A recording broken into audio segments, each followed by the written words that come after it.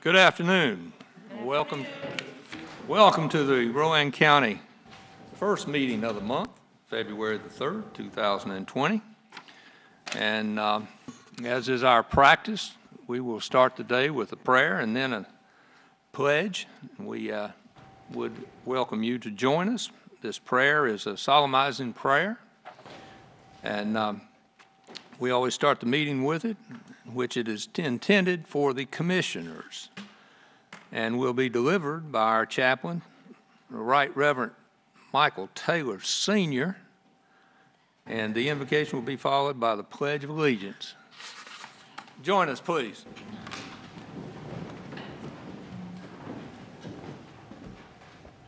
Commissioners, thank you for the opportunity today, Lord, to represent the county commissioners, Lord. I ask you today, in behalf of them, to give them the wisdom they need, Lord. You said in your word, if any man lack wisdom, let him ask of God, which giveth liberally, and upbraideth not. So please give them the wisdom they need today. Thank you for the preparation they've made for this meeting today. Be with them and help them. For those not in attendance today, be with them and help them, Lord. Guide us and lead us now in this meeting. In Jesus' name we pray. Amen. Amen.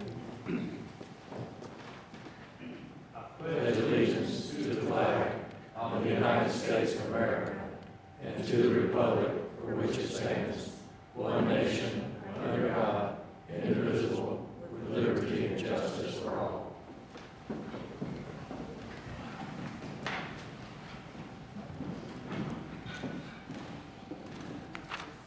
I should have made an announcement earlier, I guess, but our esteemed chairman is at home with a flu bug, and we ask that he not share that with us today.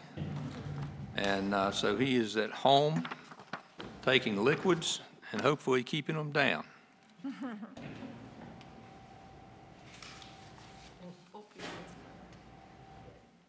Hoping you hadn't been around him lately. No, hopefully Yeah. he hasn't been in the shower lately. So at this time, commissioners, we will consider the additions to the agenda. Nobody has any, is there any deletions to the agenda? Then we will consider approval of the agenda. So moved. Second. All in favor, say aye. Aye. Aye.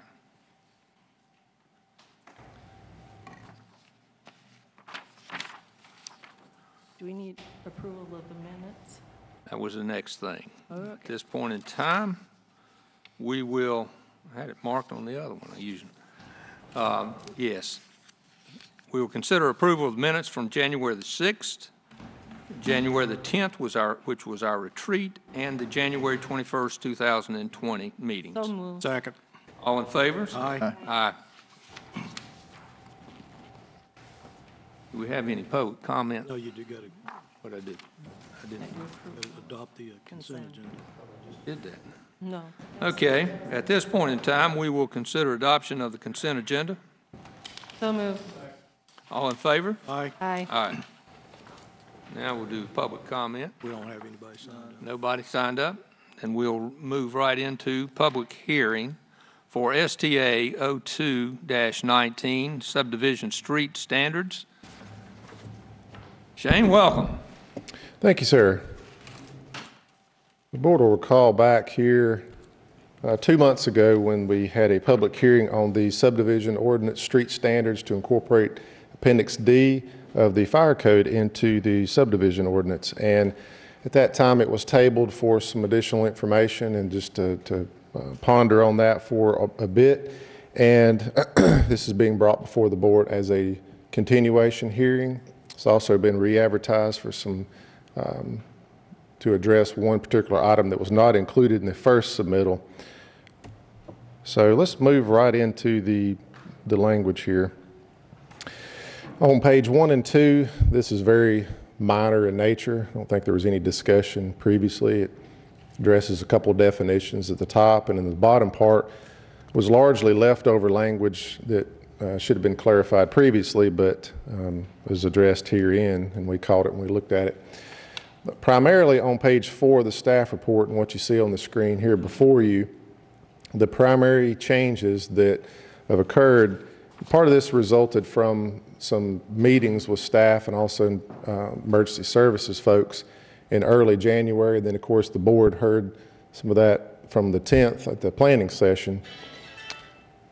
But the subsection 4 here, this is the meat of the standards in terms of pavement width and turnaround standards.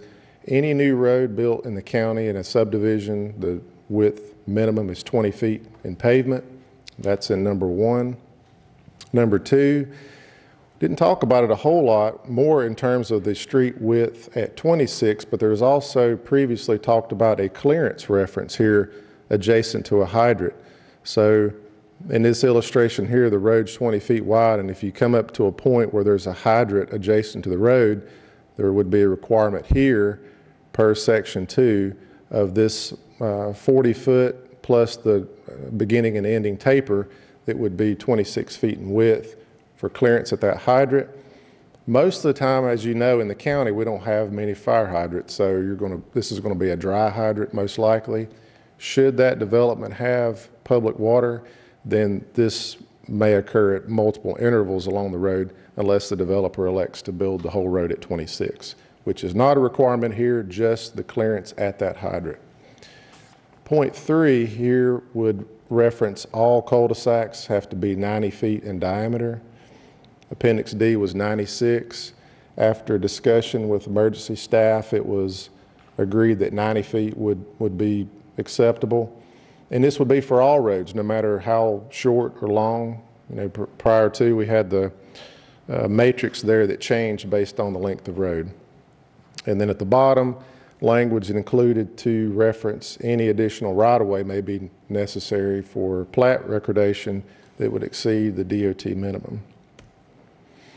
On page 5 and 6, this is something that was not talked about at length during the subcommittee meetings or the planning board, but during that discussion in early last month, the secondary access requirement that was part of Appendix D was talked about and agreed that we would like the commissioners to consider it.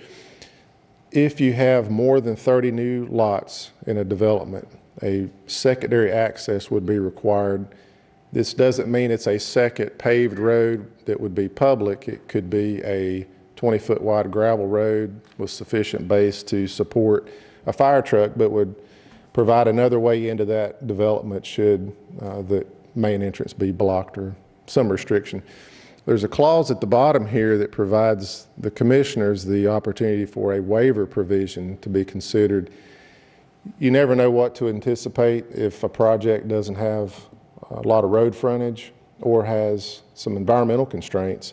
So it would allow the board in those instances to waive that standard if they felt relevant. And the latter part here, instead of just having the expected load is 75,000 pounds, and that's referencing to the Appendix D. The other thing too I thought would be helpful on that secondary access point, 2 sources. One I've already alluded to. The top is Appendix D that references the 30 or more units, and it's only if there's sprinkler system not applied to a home, which we know that's not going to occur. And the second point that would be sourcing the west and east plans. There is a recommendation that's been adopted that if a development had 100 or more lots, a secondary point of access would be recommended. Again, that's not a requirement. It was in the plan, but I think it is relevant in these discussions as a point of reference for why that's being included.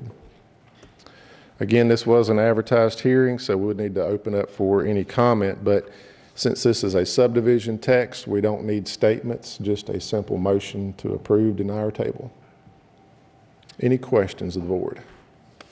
Shane, would you be specific now about who this applies to and what happens when municipalities may have a separate requirement that is broader than ours?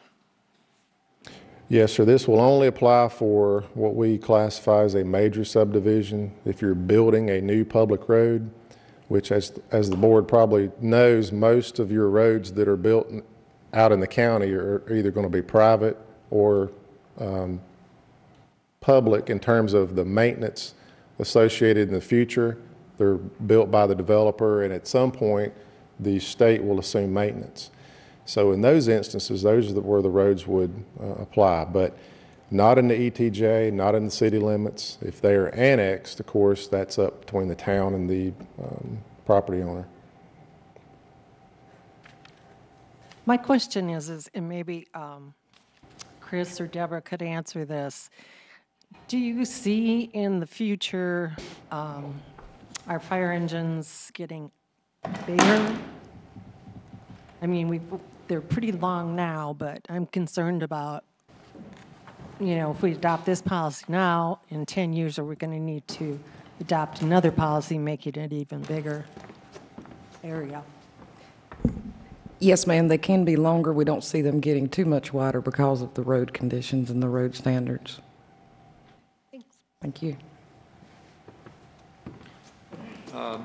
Commissioners, let's go ahead and open the public hearing at this point in time, and then we'll answer our own questions if we have any more questions after the public hearing, if that's okay. So at this time, I'd like to open the public hearing for STA 02-19. Anybody that would like to come forward and ask questions, we're open. This is your part. No restrictions on your time. You can come and ask whatever you want. See nobody charging the microphone, I will close the hearings. Excuse me. Be on the way. No, you can close it. All right. At this point then, having no activity with this, we're going to close the hearing. And Commissioners, now, if you have any additional questions while we have. Mr. Chairman, I make a motion to approve STA 02-19. Second. All in favor of the approval? Aye. Any of against?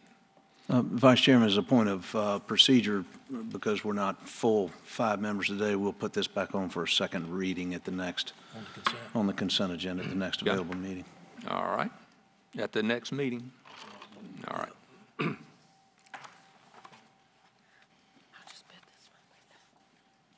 All right.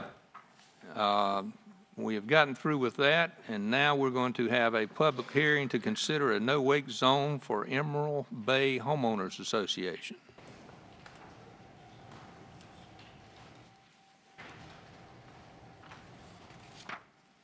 Let's see, Shane, you're not involved in that, are you? Yes. All right. What has happened is the Emerald Bay Homeowners Association has requested that we create a no-wake zone going up to their property at High Rock Lake. And at this time, we will open a public hearing, and anybody that is interested can come forward and make their wishes known. And at this point, we'll open.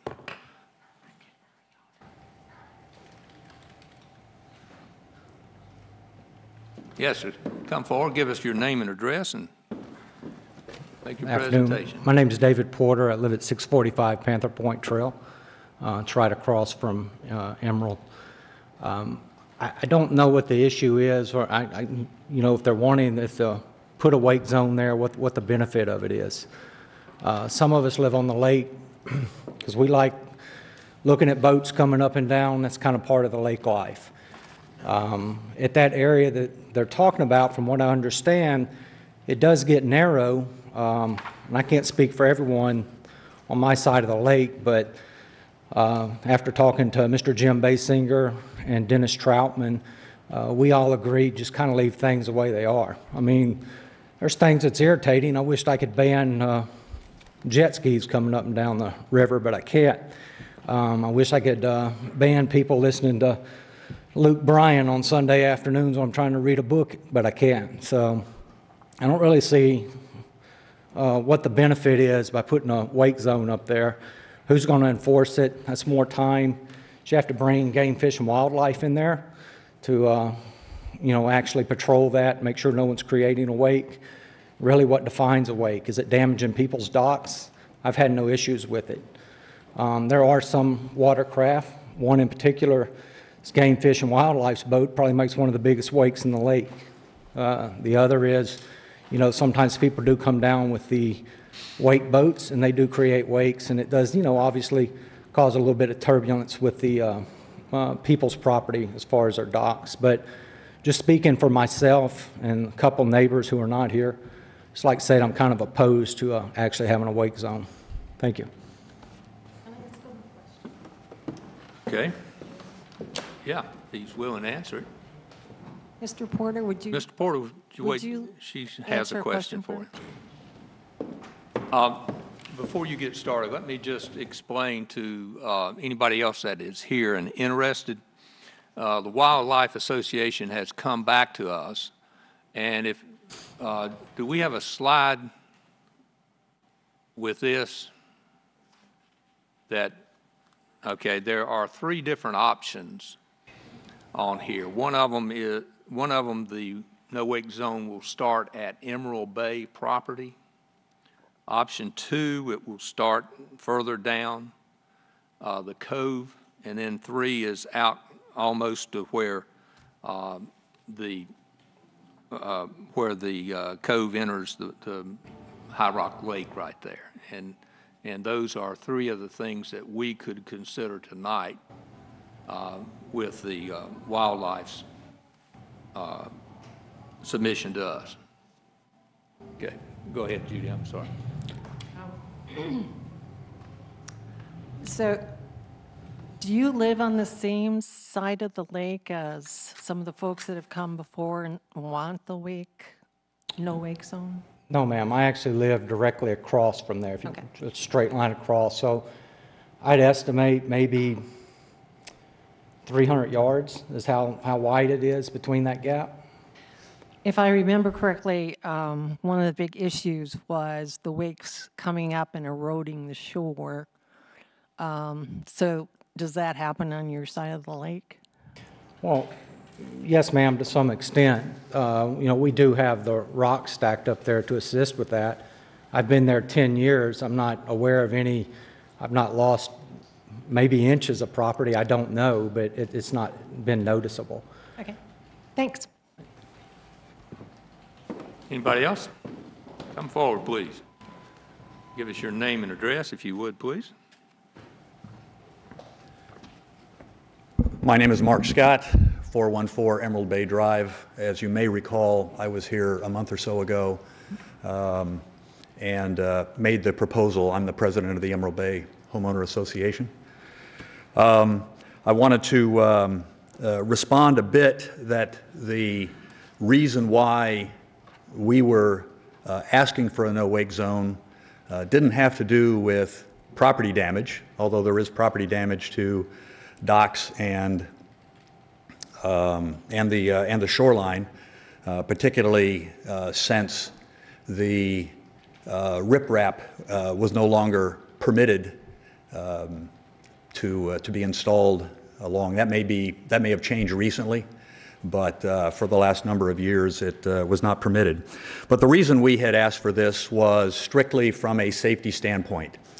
Jet skis, and particularly boats pulling skiers and children on tubes down Panther Creek make their turns frequently in front of our community dock, and which is in the hash, which is roughly where the hash lines are and the lower balloon statement there, and come very close to the docks on our side, and actually the piers on the other side as well.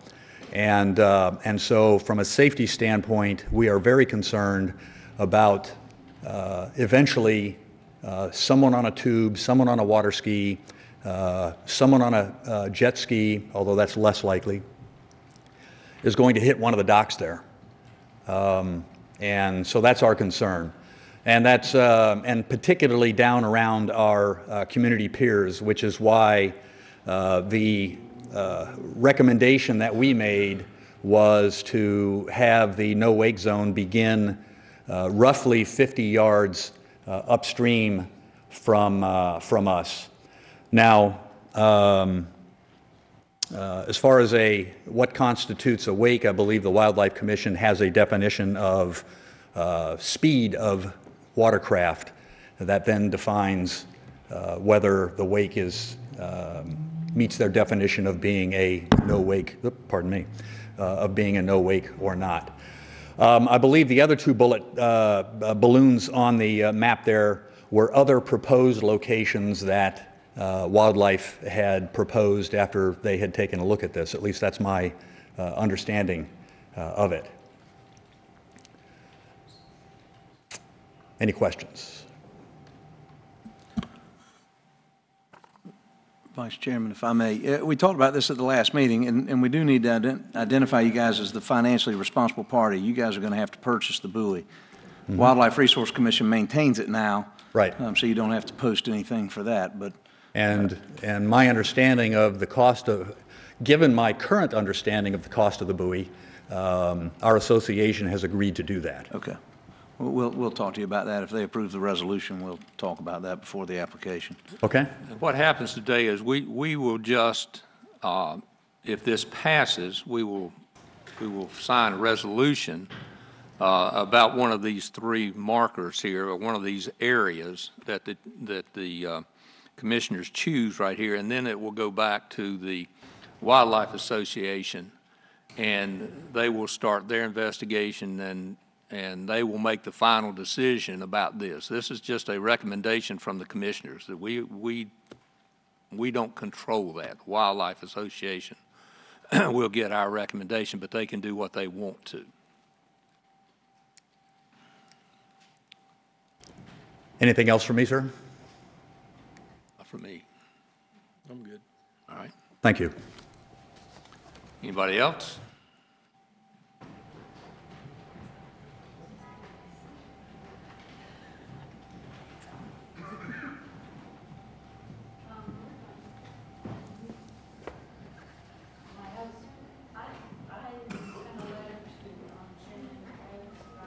We need to come over here and have your name. But I wanted to see which of these.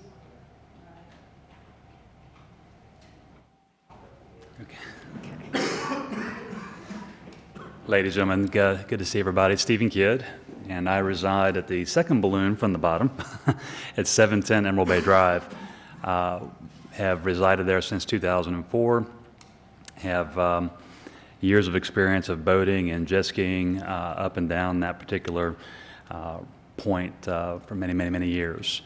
And the experience that I have personally seen over those years, Emerald Bay has continued to grow and expand homes, and with that comes more piers that are allowed to jetty out away from the shoreline as far as 75 feet. Same thing is the case on the other side. So there's 150 feet that are taken up by piers, which is tightening up the space to actually maneuver your boat or your jet skis. And when you have oncoming traffic coming from both directions, it gets even tighter. And when you're dealing with pulling skiers, especially children, on tubes, for those of you who are not boat avious, you basically, when you're pulling a tube, you swing them left and right. You don't just simply pull them and go straight. You're swinging them so that they hit the waves that you're creating, so that they get a fun ride out of it. Well, when you get that oncoming traffic, that becomes an even bigger issue. You have three different options on here to consider for a no-wake zone. My home, again, like I said, is there at the second balloon, and you can see there's a wide opening there where if we choose the bottom balloon for the no-wake zone, what will happen is all oncoming traffic coming up to that area will then choose our opening as their turn spot. And what we have also experienced here of late are very large wake boats that will pull not only one tube, but in some cases 3 tubes, with children loaded on top of them, beating and banging on top of each other, and then they go flying off. And at several times, we've witnessed them come pretty darn close to hitting piers, which would be tragic. We also personally experienced damage to our pier. We actually lost our pier. It came off of our stationary pier. The floater and the gangway actually dislocated from it while we were on vacation. We got a phone call saying, "Hey, your boat and your floater are getting ready to head down to the dam."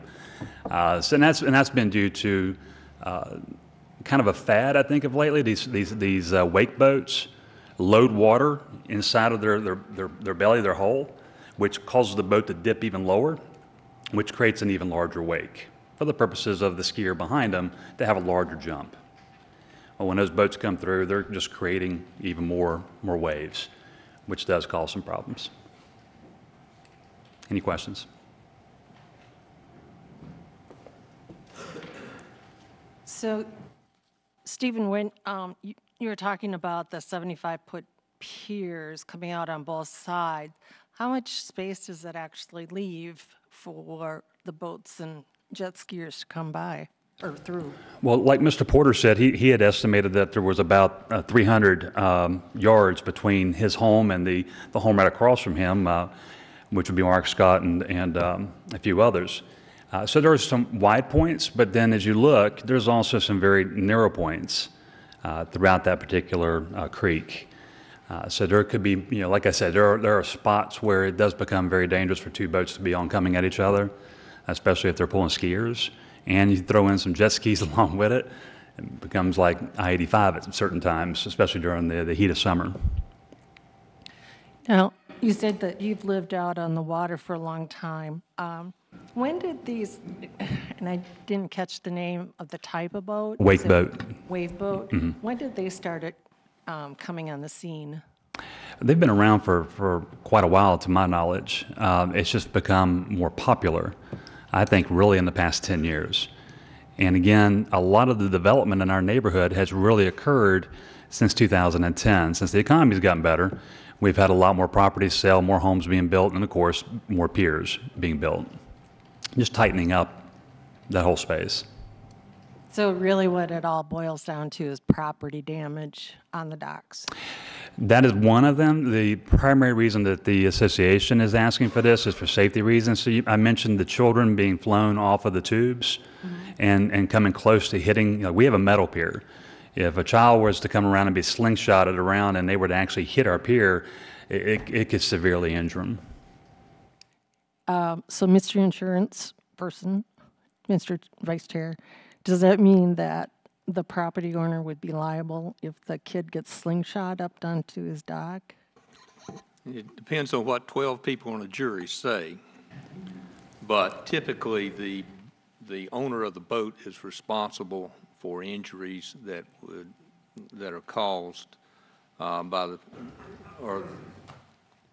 the injuries that a skier would receive. The boat owner is responsible. Now, whether they hit a log in the river or they hit a piece of pier that has come detached, that's why you have so many attorneys. You have different ideas on these things. But typically, it's the boat owner's responsibility to pull people in safety. Yeah. And as long as now, we're assuming that all piers are built exactly the way that whoever owns it now, I don't know. It's Cube Hydro sold it to now, but a Canadian company, I think. Canadian firm now owns it. So, we're assuming that all these things, when I tell you this, were built up to standards. So, but sometimes defending yourself is as expensive as paying a litigation sum also. So finally, my primary appeal to this is if we're going to consider a no-wake zone, at the bottom bubble, you're just increasing the amount of traffic that will be turning in front of our bubble, which will increase the risk of injury there. In my opinion, and it's just an opinion, if you place a no-wake zone where you see the second one from the bottom, boaters will more than likely not come in as fast or use it as a skiing area because they won't have a place to turn.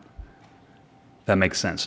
It's not as much fun to take skiers up and down that creek if you don't have a place to turn and continue the skiing process. If you have to stop the boat, let them drop, come back around, pick them back up, and then go in the other direction, they're likely going to choose another area to go skiing.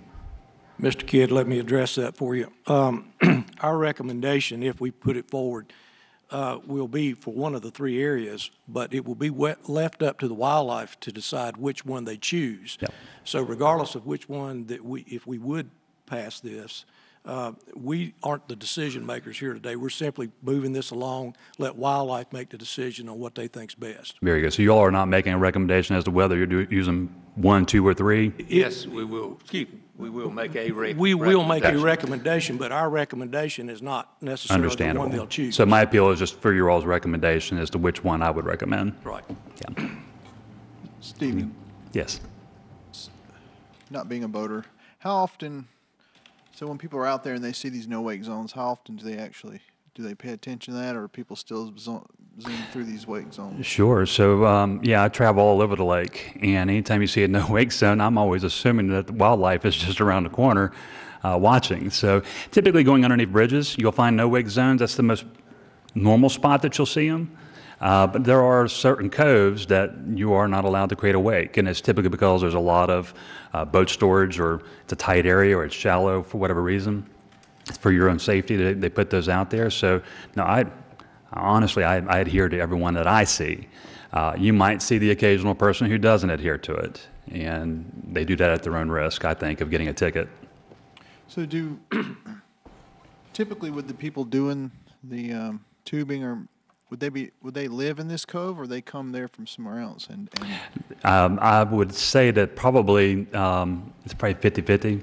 You have a lot of homes that live on Panther Creek on both sides, so I can't really say that this is the exact number of people who come down our creek. But I do know that we do get visitors from other parts of the lake that do like to use that particular creek for skiing and for tubing. So is that not, like I said, like I'm not a boater, so is there not a main channel that people do that in, or is that just too big? Oh, there's plenty of space for everybody to go. Yeah, if you look over at the top bubble is your entryway into the main river. And to the left is the other side of Emerald Bay, which is a nature preserve. Lots of water over there that skiing can be done, tubing, and a lot of the tubing does happen out in the main river. Tubing does not have to have glassy water.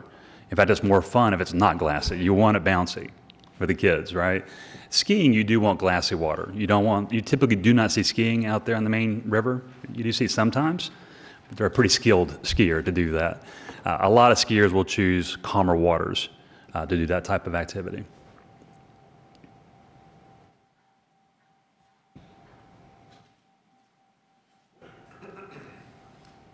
All right, if there's no more questions, would the other young lady and gentleman like to come up now? Give us your opinion.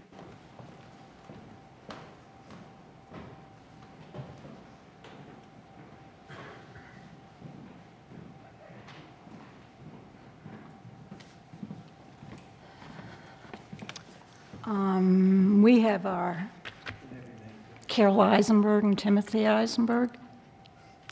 You want me to start? Yeah. We also live in that second bubble. It is our summer cottage, more or less, maybe 8 months out of the year. But we have the very same issues as the previous gentleman described. I would have to add one, though, and that is that these heavy displacement hull boats come down the creek, and they reach our bubble, and then quite often, and we sit here and watch this every summer, they circle and circle and circle and circle at a fast speed, because they can circle there because there's two coves, opens up, and they can just circle, and it's extremely dangerous. If there's a ski boat with children, it makes it even more dangerous, and because that's one of our main concerns. The only other point I'd like to make, or we would like to make, and Tim may like to make another one, is that this is at full pond. When the water drops, it's even worse. And very often, we don't have full pond in the summer. So to us, it's a dangerous situation. for boaters. If you're in a canoe, a kayak, or a sailboat, you better watch out, because it's going to, somebody coming at a fast speed is not going to see you. And we've watched that too. And better that it be taken care of before somebody gets hurt. But our concern is the second bubble needs to be part of the no-wake zone. The first bubble would probably work for us.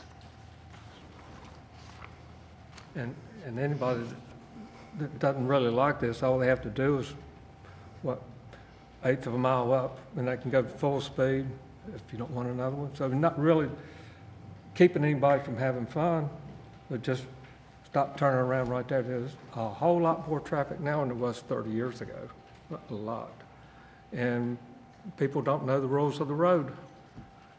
You took away that stoplight and didn't give people a driver's test, you can imagine what would happen. That's what we know is going to happen there. We've seen it. People just barely miss piers on ski boats. Kids fall off. The water's so choppy you can't see their little heads in the water. And I just don't want to really go down there and think about some kid getting chopped up or whatever. Just, it's not a real happy thing. So that's all I got to say. We have our son who lives in Arizona, and he is not a resident of Rowan County anymore, but he was for 30 years.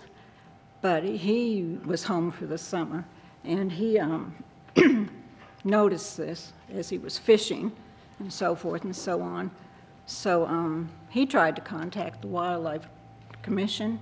Well, he did contact Betsy Haywood, and she directed him to tell us that we needed to pursue this, and of course today you're having this meeting, not due to us, but because the issue has come up.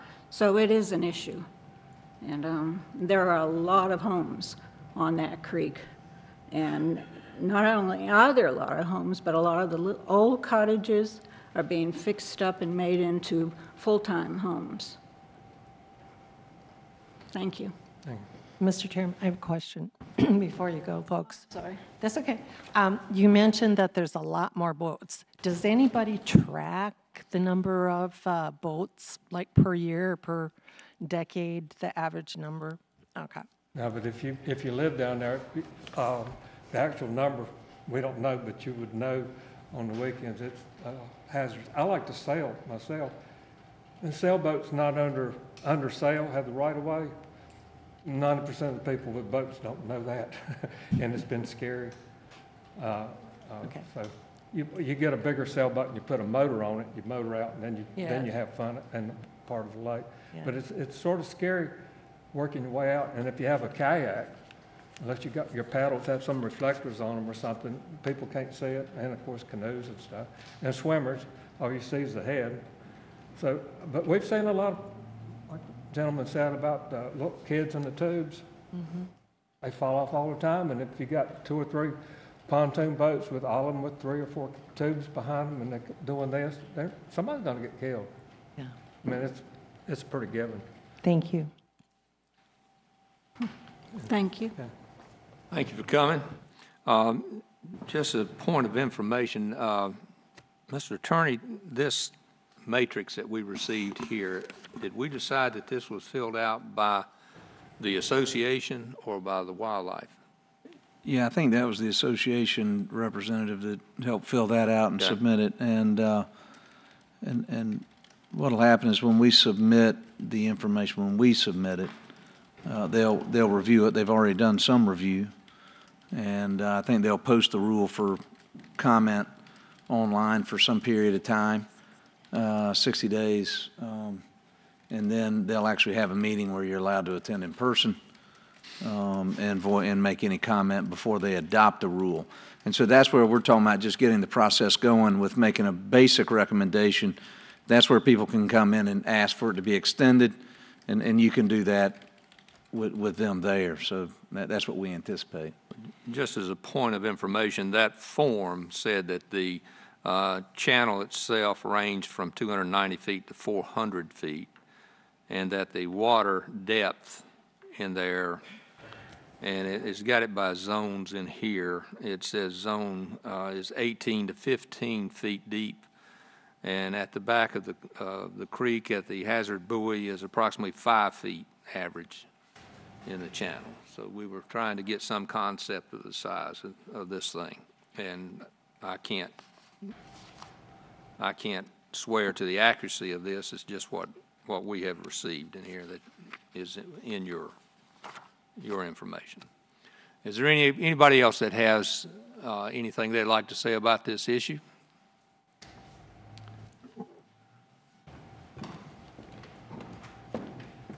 Not complaining, just wanted to clarify on your depth at the buoy. When the lake's all the way up at its highest point, it's right at 7 foot. I fish it all the time.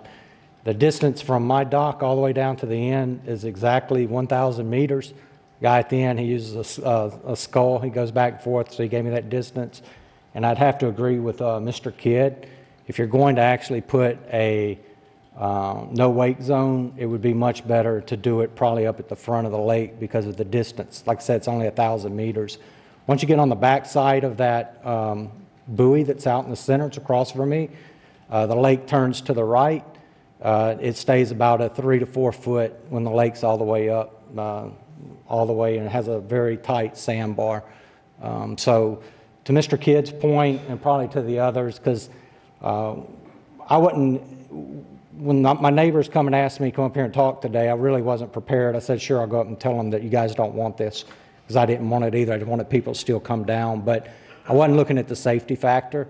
And so Mr. Kidd's spot on with that, as well as the other couples. We moved there in 2010. The boat traffic, I will say, from probably Memorial Day through the whole summer is at least doubled. And the actual amount of boats, I have no idea, but on Memorial Day, on the holidays, it's pretty much bumper to bumper, a conga line going all the way down and turning around. And I bass fish a lot, so to the other gentleman's point with a kayak, sometimes when I'm cruising around and people come out with a kayak, you really don't see them that well in the water. So, but I just wanted you to know the distance is exactly 1,000 meters to the mouth, and then right there at the buoy, 7 foot at its highest point when the water's up.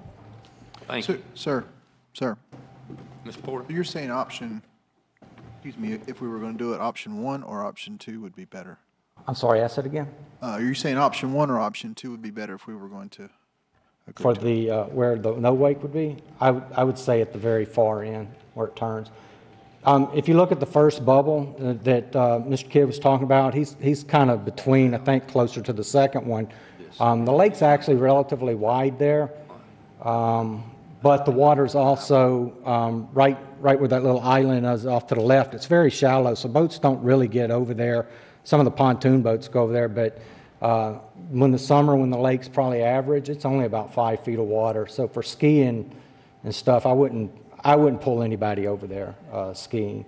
So for me personally, if you're going to put a wake zone in, I'd put it up at the furthest end, because like I said, it's only approximately 1,000 meters, so 0.6 of a mile to the very back, versus, because Mr. Kidd brings out a good point. If you put it further down, it's just you got people turning around sooner. I don't think it solves your problem. It just pushes it a little bit further up.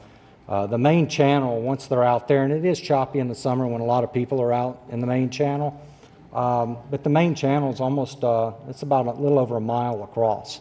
So it's very wide right there. And going all the way down to the dam, it goes out and then going to the dam. I mean, there's several square miles of quality water as far as depth, and it's wide open for boats to maneuver. Thank you. Anybody else? We've got all night.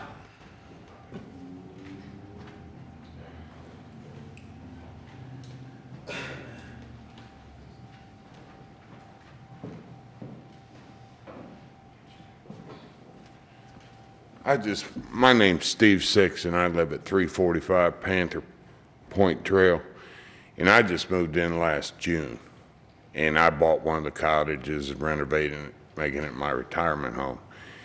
And my wife and I were just amazed at the safety factor of the boats coming down, because numerous times we've watched pontoons, which can't turn quickly, running side by side, pulling 4 tubes each and turning at the second bubble.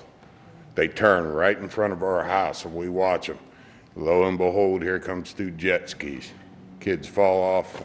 It's a safety issue more than it is trying to tread on anybody's use of the water. That's all I have. Thank you. Thank you. Appreciate you giving us your opinion. Anybody else? Don, you live on the river or going to? You got an opinion? Okay. All right, at this point, if there's nobody else that would like to join us tonight, we'll close this and see any motions. Mr. Chairman, I'd like to make a motion to read this resolution, and then after that motion, I'd like to have a vote, please. Resolution to establish a no-wake zone in the vicinity of Panther Creek / Emerald Bay Community Piers.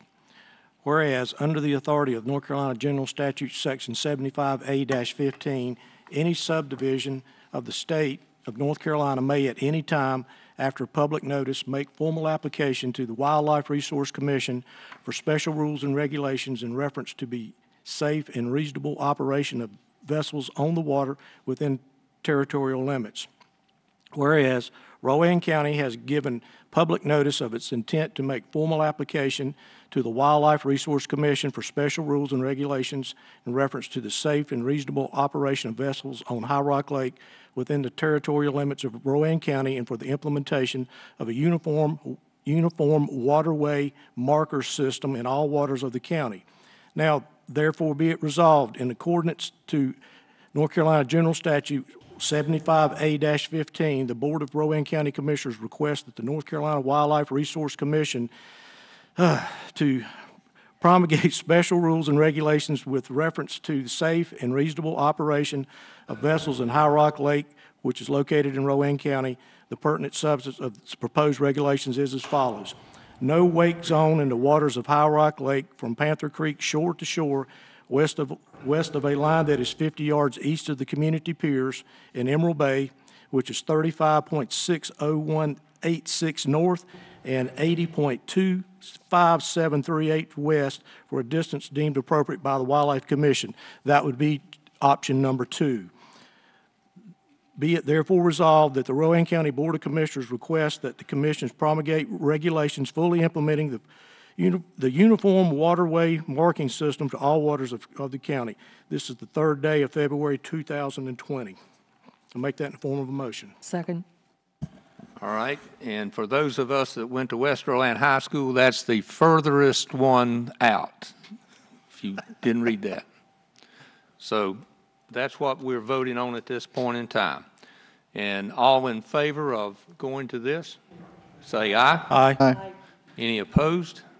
And Vice Chair, if we could have a motion to authorize staff to submit the necessary applications and supporting documents, that'd be. That was the next thing that we're going to get into here. If you'd authorize them to do that, and you have already identified a responsible party in this, so do we need to get approval of everybody then? So make that form of motion. Motion. Second. All in favor, say aye. Aye. All opposed. Okay, good deal.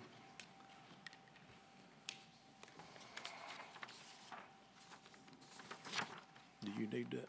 I redid it. That's the reason I said that.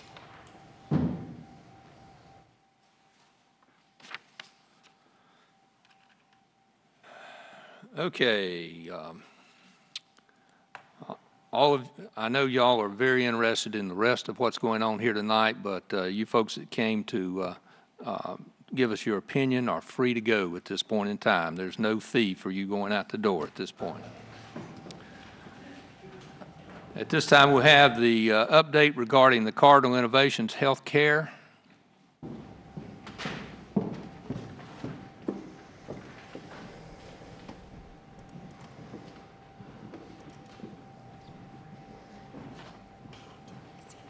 Yeah, perfect.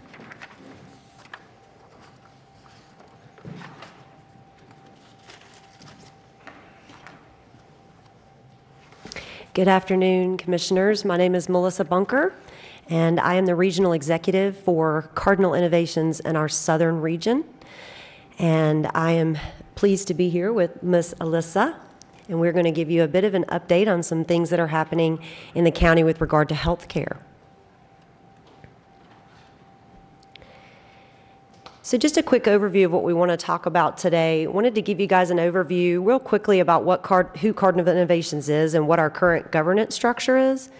Wanted to share with you about a partnership that we have begun with Healthy Rowan and their community coalition, and also want to share with you why it's important for you yourselves, the Rowan Board of County Commissioners and the Rowan County Advisory Council have a collaboration. We'll talk about what that's about.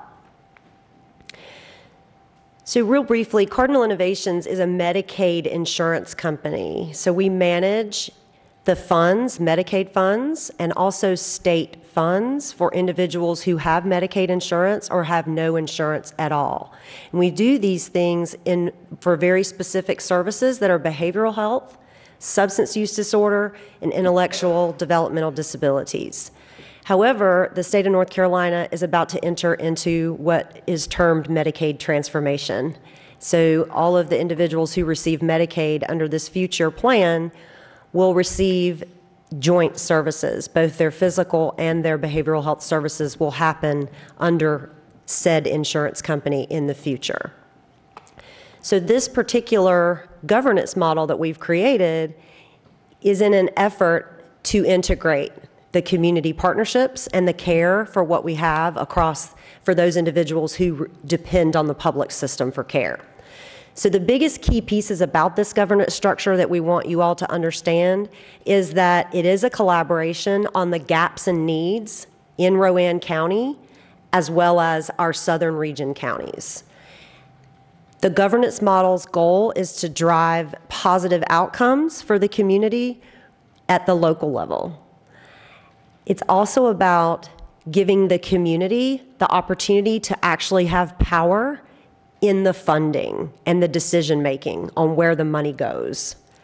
It's also about partnerships and how the communities that are working to seek grant opportunities could potentially partner with each other and not work in competition. And it is also to provide a roadmap for success, both for Rowan County and for the southern region. A strategic plan truly does help to provide that roadmap on where you are going to go and how you're going to get there. And currently that is not a structure that most of our communities have in place. And so a lot of people are doing a lot of good work, but they're working opposite of each other. So real quickly, this is sort of a detailed structure of what we aim and what we're in the process of creating. And you'll notice the southern region is down in your right-hand corner. The southern region includes Cabarrus County, Mecklenburg County, Rowan, Stanley, and Union counties. And then over to the right side, in the teal color, you'll notice that each of these counties would have their own advisory council that sort of feeds up their communication into this regional health council, of which there is one.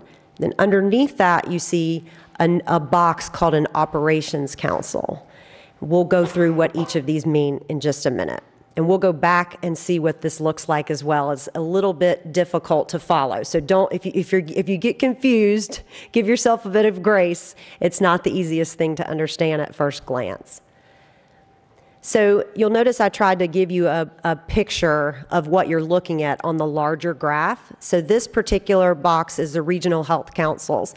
And the goal with the regional health councils is to have, again, an integrated healthcare membership with the group overseeing the improvement plan, a regional health improvement plan. And that improvement plan is driven in support by the county advisory councils and the operations council. The health council is facilitated in this region by myself, the regional executive. We meet quarterly. It is a 7 to 15 member group. It is, of course, 5 counties, as we talked about before, and we did already have our first meeting last week. Your Southern Regional Health Council is made up of these individuals. Each of these individuals were, they found out about the Regional Health Council structure and the opportunity last year, and they were given the opportunity to actually apply for a position on that Regional Health Council. And there was a whole process that we went through to determine and make sure that the right stakeholders were at the right table, of course, keeping in line with cultural diversity, and that the stakeholders were a nice melding of representation for the region. So you have a CFAC rep, Consumer Family Advisory Council. That's what CFAC stands for. You have the Cardinal representative, as myself. You have a Board of Directors representative, one of our Cardinal Innovations Board of Directors representative. This individual is Beverly Morrow. We have a DSS director. We have a non-CFAC member, an individual who is representing the member and family interest, but does not sit on the statutorily required CFAC group. Then we also seek to have additional member and family. We aimed to have a county commissioner. You'll notice that Commissioner Klusman is that commissioner for our region, which we're very happy to have. We also have a sort of a stakeholder that represents the interest of maybe your nonprofits or other areas. We have a behavioral health member. We have a physical health member. And then you'll notice that there are chair positions for each of those county advisory councils. And then we have what's called a flex position, just to make sure that the goal, of course, to always have a quorum, and that flex position is Dr. Nicole French. I put the 3+ out to the right-hand side to reference that, interestingly enough, Rowan County on our Regional Health Council has 3+ participants in an odd way. We have Donna Faco, we have Judy Klusman.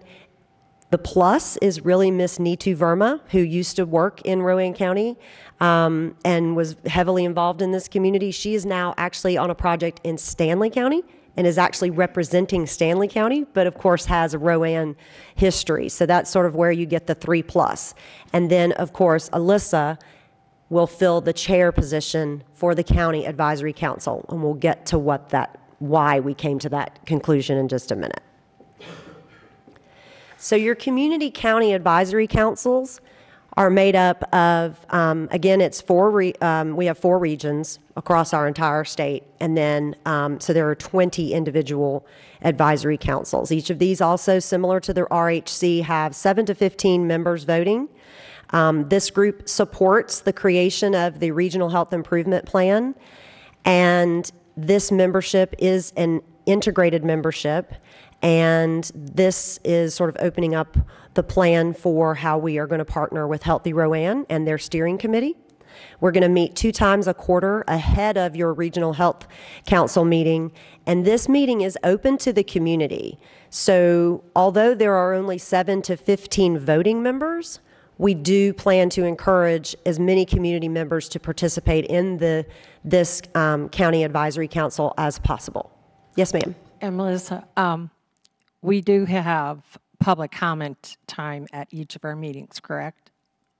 Yes, we can absolutely do that. We do. Are you saying at the Regional Health Council or at the County Advisory Council? I think any level. Yes. So this slide kind of tells you a little bit more about the purpose of the Community Advisory Council, the appointments, the meeting cadence, just kind of gives you a little bit more of a deeper dive in what that looks like. Interestingly enough, what was great about our partnership on trying to roll this out is that this county is ahead of the game. This county has Healthy Rowan Coalition, and it is pretty much exactly what we were aiming to create with our County Advisory Council. So in an effort to not have duplication, we have worked together, and we're partnering on basically turning the current Healthy Rowan Steering Committee into the beginnings of our Rowan County Advisory Council. So we'll talk more about that in just a minute. So you may be thinking, well, what's this Operations Council and where does that fit in? So another brief sort of backstory on why this is important is that your hospitals, your health departments, and Cardinal Innovations are required to do what's called a health needs assessment. The schedules for those are on very different timeframes.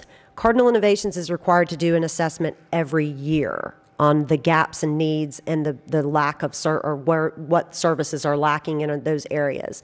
The hospitals and the health departments are on very different schedules and are ranging between 2 and 3 years. So all of these entities are creating these health assessments, and for the most part, they're all coming back with about the same responses. We need more access to behavioral health care. We don't have enough transportation. Housing is an issue. All of these things are coming back on these assessments on a fairly regular basis. And unfortunately, it's been very tough for anybody to move the needle on fixing these issues because no one entity has enough money, quite frankly, to be able to infuse in any community what needs to be infused to fix transportation, just as an example.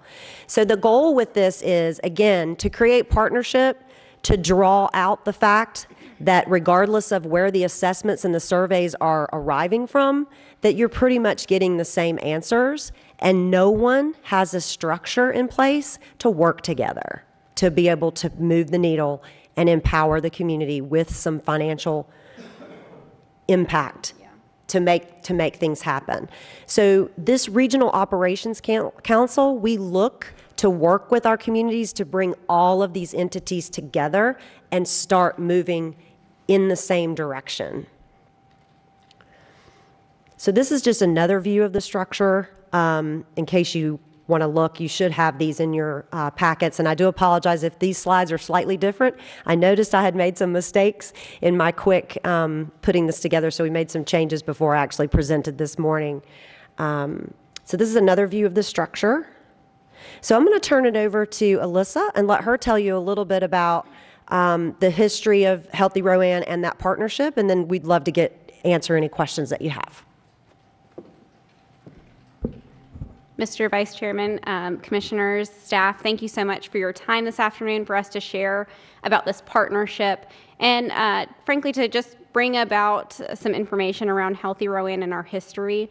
So Healthy Rowan was started actually back in 1999 as part of the Healthy Carolinians project with the Department of Health and Human Services.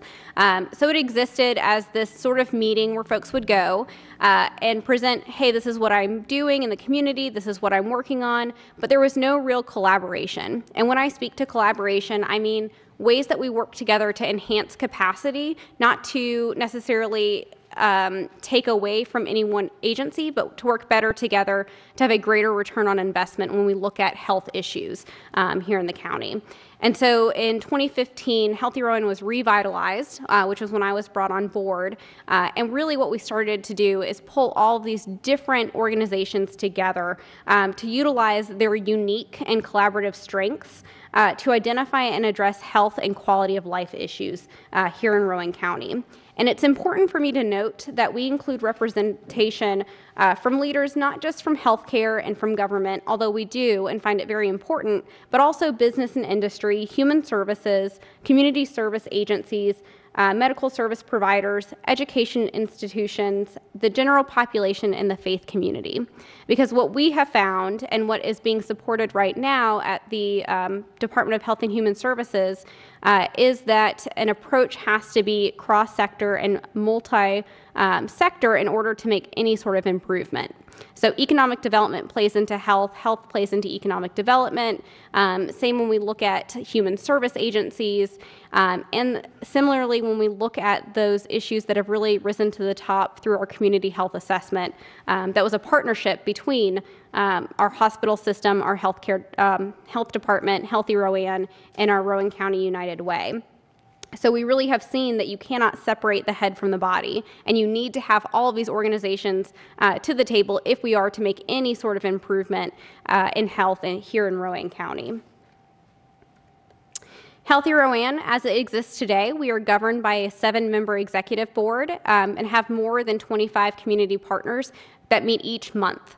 which is pretty amazing when you think we've been doing this for about 4 years now, and we consistently have really, really great representation from our different sectors and continue to grow in the partners that we have at the table. We're currently supported financially by the Duke Endowment and the Healthy People, Healthy Carolinas initiative, bringing in almost $1 million in grant funding into Rowan County to address chronic disease and obesity.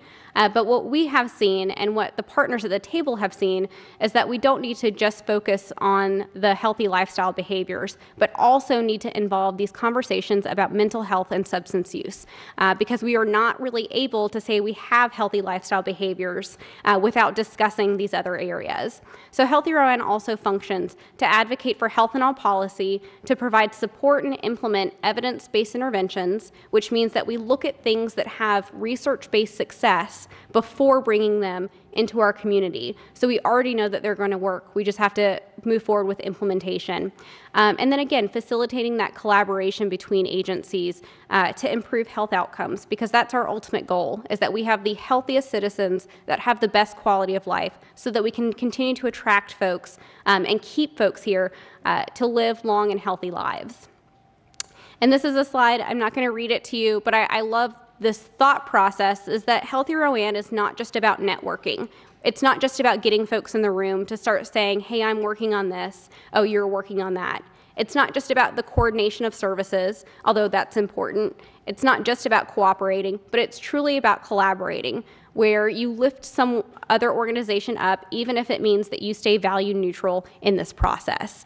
And that's very important, I think, to the ethos of Rowan County and to the organizations that we have around the table. This is our current reporting structure for Healthy Rowan. One of the things that we're very excited about is growing our executive committee and bringing Melissa on board with that, and partnering and forming this new community advisory council. For us, it's important to reduce the number of meetings that folks are going to, so we're not having 10 meetings with the same people talking about the same thing and spinning our wheels, not really getting anything done. And instead, we really want to focus and abide by those principles of collective impact, that we focus on a common agenda. We have align our resources and efforts, and we use common measures of success, which Melissa has discussed as she talks about that operations council.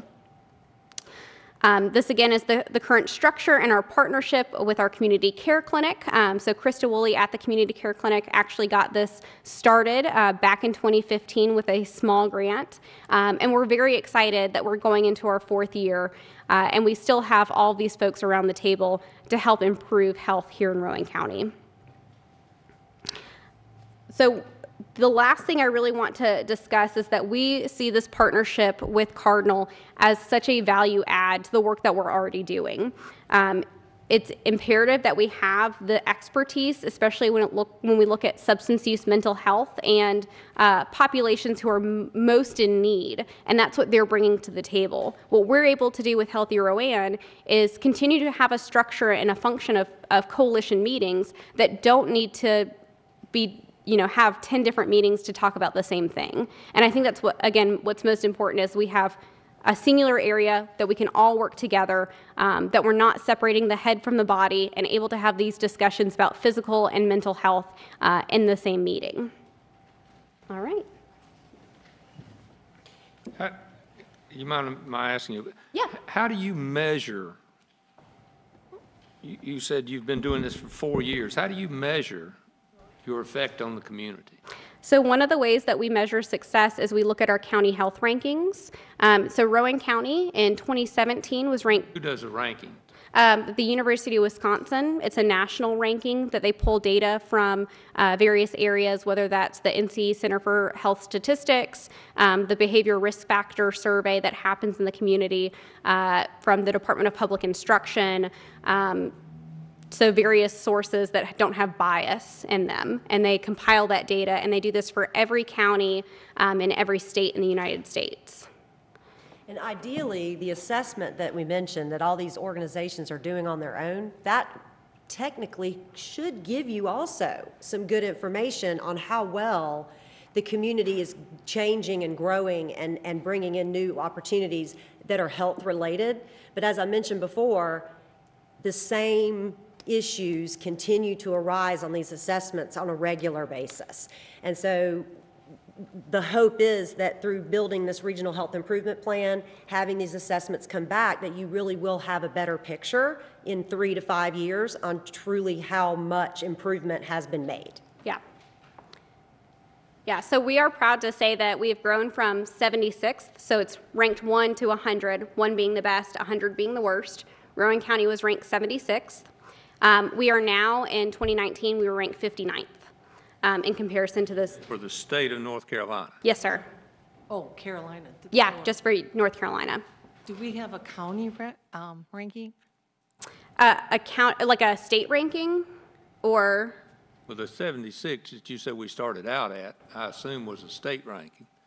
So that's, yeah, out of the 100 counties in State. North Carolina, yep, and now we're ranked Now, 59th. 59. So our goal, yeah, with Healthy Rowan is to get it above the 50th and continue to improve health. The things that we recognize, though, is that it took us a long time to get here, and it's not going to be just a couple of years of changes to have that improvement or change in culture of health, that we're really all going to have to commit in order to make those changes and see the needle move in some of those other areas.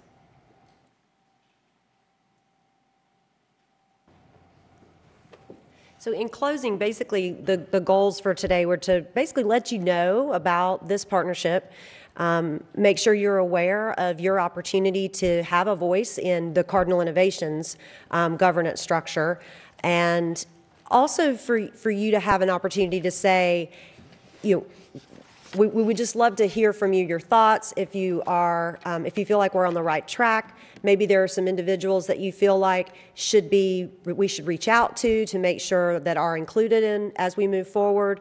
And just wanted to give an opportunity for you to have some feedback and ask some questions. And thank you for the time. Mr. Chairman, if I may. Alyssa, would you please talk about some of the wins, as I would call them, some of the projects that Healthy Rowan has been involved in, and what we have been able to achieve locally? Yeah, absolutely. Thank you for asking. So one of the things that we really want to focus on is how can we improve health in the areas that it's already happening. So one of our big wins is our Daily Mile program. So you may have heard of this, but we worked with the school system to create a policy change to allow students in every elementary school 15 minutes for physical activity. And what that has done is we've been able to track this over time, and we have students who now have more than 175,000 miles walked in this year alone. And so that's activity and physical activity that would not have been done without the movement of Healthy Rowan. The other one I really like to mention is our Exercise as Medicine program, and we're not just focused on physical activity, but Exercise as Medicine has been fantastic. We worked with our free clinic, so the Rowan County Community Care Clinic, and we're able to integrate a physical activity prescription. So they go to the doctor, she says, hey, I see how much activity you're doing, writes them a new prescription, hands that to them, and then we track over time, are there health outcomes or health benefits as a result of just those exercise prescriptions? And within a 1-year time frame, we saw 829 patients who received prescriptions. 40% were not doing any physical activity, and 90% of those folks were not meeting the national guidelines, which is 150 minutes per week. 40% of those patients lowered their cholesterol levels, 45% improved their physical activity levels, 40% lost weight, a cumulative over 200 pounds for these patients who are so in need and do not have health insurance. And 36% of them lowered their blood pressure. And our physician, Dr. Amy Wilson, would tell you it's a direct connection to the prescriptions that they were being given for exercise. We also have seen a huge improvement in childhood obesity. In terms of the patients that we've seen, we partnered with Salisbury Parks and Recreation, Salisbury Pediatrics, and the J.F. Hurley YMCA for a program where the pediatrician actually sends the patient to us for a twice-weekly program for them and their families for children who are in the 95th percentile for height and weight. And so we partnered with the Duke Center for Childhood Obesity Research, and they found a statistically significant and clinically significant improvement in obesity and childhood well-being, and liking fruits and vegetables for these children. We've seen over 53 patients, and Duke found us to be so successful. Originally, we were unfunded, but then funded us and granted $10,000 to continue this program. So those are 3 smaller wins, but we know there are a lot of things that have happened as a result of the partnerships. One that we haven't had a chance to really share is the idea of providing additional support for women who are experiencing postpartum depression. That's something that's not currently being discussed. We don't have a lot of services, but through conversations at Healthy Rowan, we were able to connect the dots between 2 agencies, and now patients are being able to be seen and are getting care for that condition. Yeah. Questions? No, sir. All right. Thank you very much for coming thank today you so much. and providing this with us. And I hope that you're very successful. One more thing. Talk to us about how the health assessment came out and what the top 3 areas that our county needs to focus on. Absolutely. So the county health assessment, or the Community Health and Human Service Needs Assessment, that happens every 3 years because of the ACA ruling with our nonprofit hospital. So we have partnered with them. So instead of the hospital doing an assessment, the health department and thereby county doing an assessment, Cardinal, United Way, we all decided to work together on this one. And what happened, that came out in 2018, and the top 3 results were healthy lifestyle behaviors, so including those things like exercise, healthy nutrition, tobacco-free spaces, all came to the top about what we needed to work on. Mental health was another one. We need to provide additional support for resiliency and trauma-focused work, and then addressing substance use. So really being one of those prime conditions or top 3 priorities for the county. Yeah, absolutely. All right, thank you. Thank you.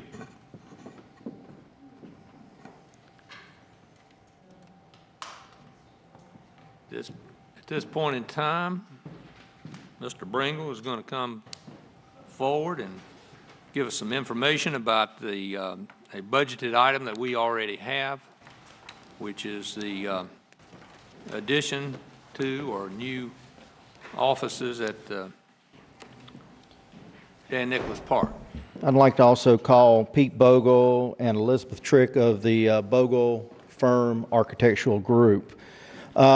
As all of you know, a little over a year ago, I came before you, I think in the planning session, talking about our concession stand and where we were at. You know, it's approaching now 53 years of age. We've outgrown that probably 20 years ago. And with that, you graciously have funded our project from the standpoint of being able to employ an architect. Through that process, we have the Bogle Firm. Over the last 6 months, Pete and his staff, along with our staff at the park, have worked together to try and create not only a location, but a design that we felt would be, benefiting to us.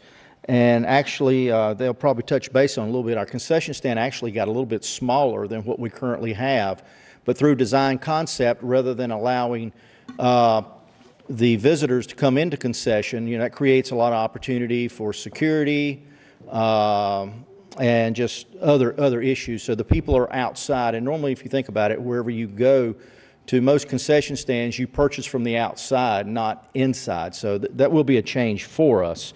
As you well know, with wildlife population, as far as employees growing, they are in need of office space and have been for a good while. So with the concession stand, we've generated 4 offices and a small conference room area to where we can meet and do what business that we need to do with of the park.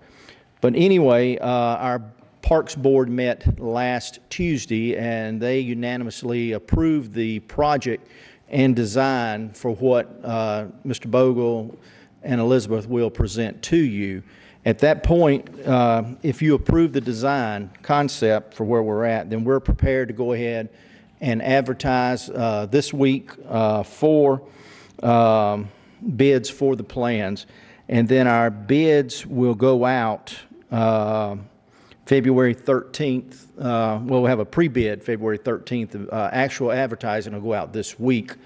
And then March 3rd, the bids will be due in, and then the Board of Commissioners meet on March 16th, and we would hope to be able to have to present to you a bid package along with a selection of contractor. Any questions of me before I turn it over to Pete? All right, thank you. I believe Don stole most of my thunder there, so I'm going to show you a quick. We've got some images that were submitted in. Really, what we've got in this building, this is a 3-for-1 deal. We've got a concession stand building, the office area. Concession stand is in kind of the green area over here on the left. Office area is in the orange, and then in the middle is the public restrooms. Combining all this together, you can see on the site plan down below here, directly off of the existing parking lot that's there. We'll be doing a little bit of work on the parking lot to bring it up where we need it in the front. And then views out to the lake from there. This is a building that's replacing, like Don said, a 53-year-old building. Also, the one piece that he didn't mention was we're taking some of the office need or the office people out of the Wildlife Center so that they can expand back into those spaces for their needs. I'm going to show you real quickly also just the, where are we?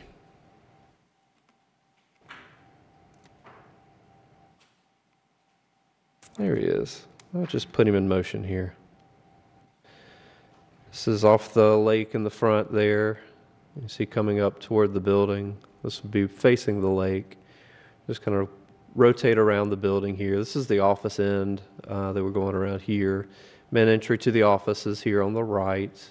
We don't really have any main entry to the concessions on the parking lot side, just delivery area. And the main concession side and entry into the bathrooms would then be on the lake side. Also providing a little bit of patio area right outside the concessions so people can be there enjoying the view of the lake and using having their concessions there. The only other piece in this that I didn't mention was also the requirement we had to locate a 24-hour ATM in this building as well. So there you go. So if you have any questions, we'd be glad to answer. Yeah, Pete, I'd like to know what exterior treatments you're using on this building. This is looking at hardy board, painted hardy board, and then brick. Which area is the brick? I see that the reason I'm asking, it looks like the hardy board's on the bottom. No, I'm sorry. We had looked at some brick as an option for the lower pieces of the piers here, but no, we are back to hardy at that point. So we're all hardy. Okay, and the materials up above the hardy plank is what? It's hardy panel. So it's just a raised raised panel, yes. it's not steel? I should use the actual term instead of the brand name. It's, Okay. Yes, so I cementous trim board. I'm just looking for the long-term maintenance on it. Yep, And, we were too. Is brick that much more on this particular building? It would be, yeah. The other piece that we're trying to match is some style that's out there.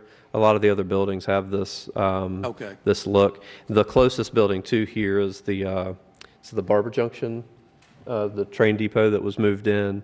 Okay. It has a very similar look. Okay. Thank you. Mm-hmm.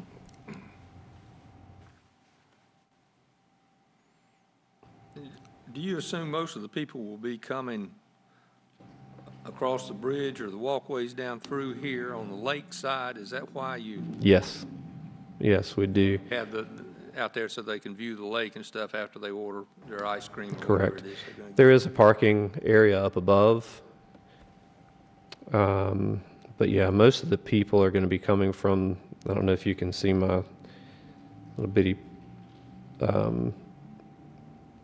mouse pointer there, but coming around near where the paddle boats are down at the bottom left, there's a bridge that goes across that end of the lake and that comes directly up to the concession stand, and then the other bridge that goes around the other side of the lake. I'll kind of triangulate right there to the concession stand area.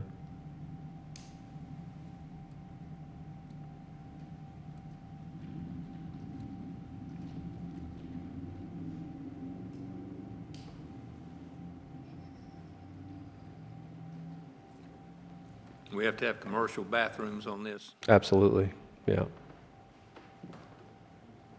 Let me just mention one thing.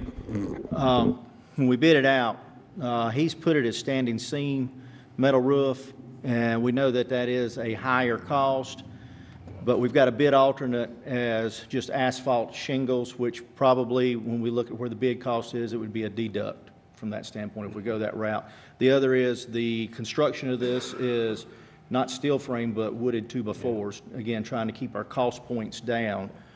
Very much knowing where our budget was and what we're working with, we've tried to be as conservative as we can, not asking for a lot. And along that same line, our staff, the park maintenance, we will be running the sewer line from the septic tank over to the old concession, as well as we will also be running the water line from an outsource to that area from that perspective. So we're going to try and utilize some of our staff with some of the costs. We will not set the septic tanks. That'll be part of the bid process, but we will tie to the septic tanks going over to the old concession. And any other wiring that we may have to do for IT or the electrical, Duke will do that, but for a pathway for IT, we may have to provide that as well.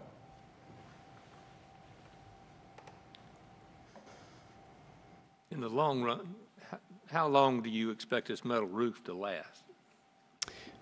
Metal roofs last almost indefinitely. It's just what they end up looking like and whatever penetrations end up happening to them over time, maintenance pieces like that. Metal roof is going to give you a good long, the warranty periods, 20 to 30. Asphalt shingle, you can get about a similar warranty period. Yeah, but realistically, aren't they 12 to 15 years? You being in the insurance business, you've seen that. Okay, we can discuss that later when we get the bids back.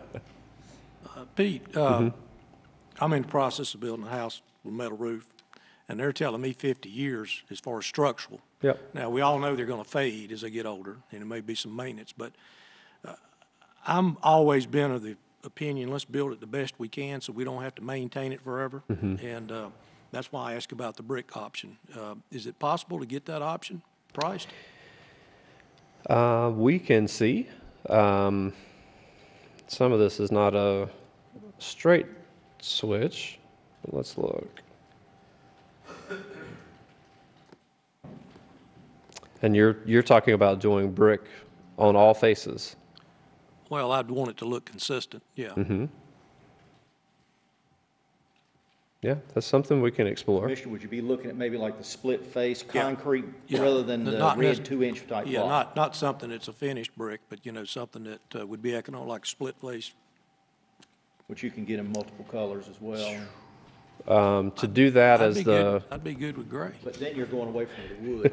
That changes yeah, the whole that's game. that's I a very understand, but I'd different just like look to- and a different type of. And I get that, believe me, Yeah. and I appreciate what you're trying to do to provide some continuity out there. I'm just looking at it from a long-term investment type situation, which is the most economical long-term. Right. For what we would have to do to meet the energy code and change all the plumbing and everything else that's run inside of these walls, if we're going to go to a split face block, you would actually be cheaper to just put some brick veneer onto the wood studs that are there. Okay.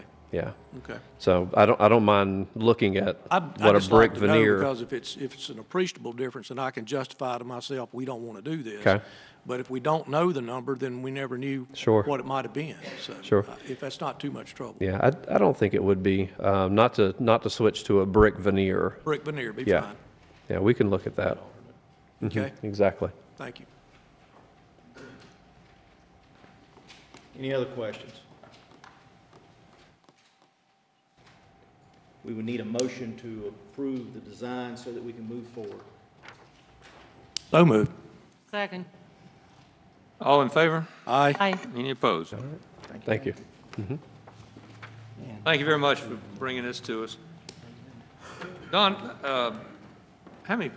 what square footage is this building?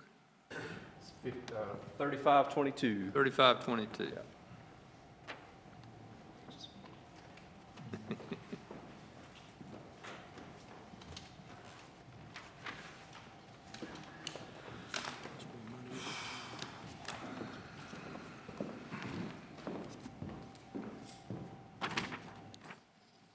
Budget amendment.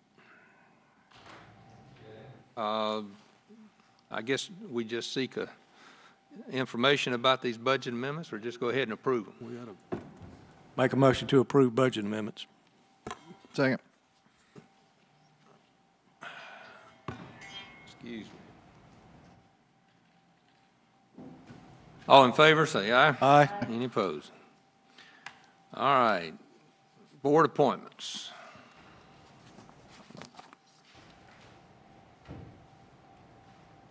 Okay. Just 1 second. All right. Amy Lynn is here. If you folks have gone over these Agriculture Advisory Board appointments, we have had an issue that this board was not active for several years. And then, that's true. And I guess I can say that. I don't get anybody in trouble. When Amy Lynn got here, she reactivated this board. And the problem is that everybody came on at one time. And now we've got everybody that's going off at one time. And so this did not come to her attention until recently.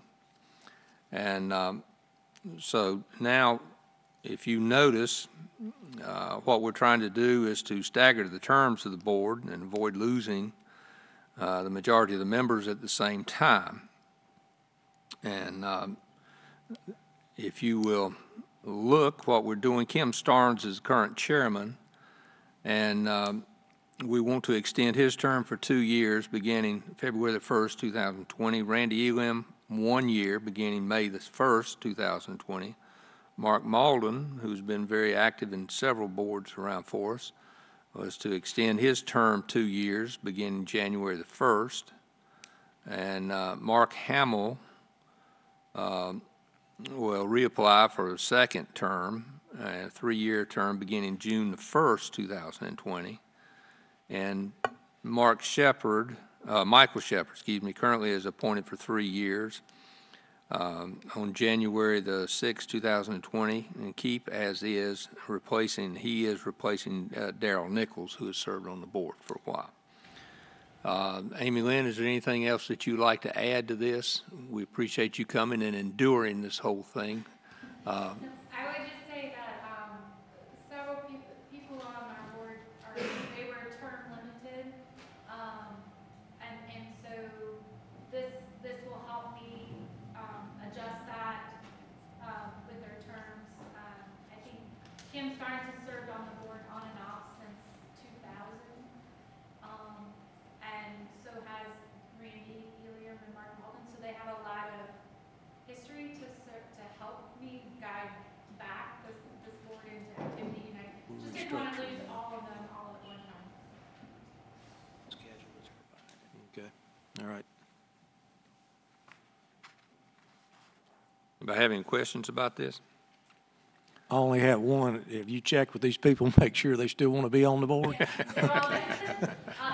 Okay. I think almost all of them have submitted their applications. Okay. Yes. All right. Well, we didn't see any applications. That's the reason I asked. I know, are they in there? It's in the list, okay. I make a motion to readjust the board's terms and years as expressed by Amy Lynn Albertson. Second. All in favor? Aye. Aye. Any opposed? All right.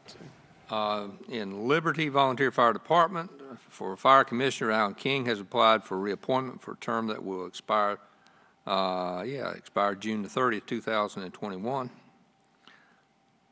2021? Is there a reason why we're doing that now? Oh, okay. Okay, make a motion to accept Alan King. Second. All in favor? Aye. Aye. Any opposed? Local Emergency Planning Committee, Steve Strout from the town of China Grove applied to fill the vacant elected official's seat. There are no term dates for this committee. Nominate Steve Stroud. Second.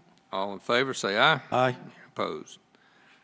Nursing Home Advisory Committee, Robbie Dale Pickler applied to fill a vacant seat. If appointed, the term would expire July 31st, 2022. Make a motion to accept Robbie Dale Pickrell. Second. All in favor, say aye. Aye. We have John Leatherman has applied for reappointment for a 3-year term that would expire December 31st, 2022. Mr. Chairman, I have a question. Ma'am? How many terms and how many years has Mr. Leatherman been on the planning board?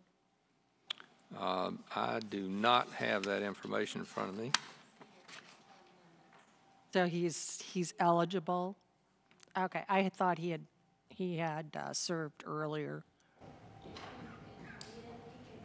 Yeah, Yeah. what he did. Okay. I just want to make a comment about the planning board. I really believe that we need more diversity on this board, both gender and race. And I'm just hopeful that we as commissioners can be out there looking for folks and inviting them to apply.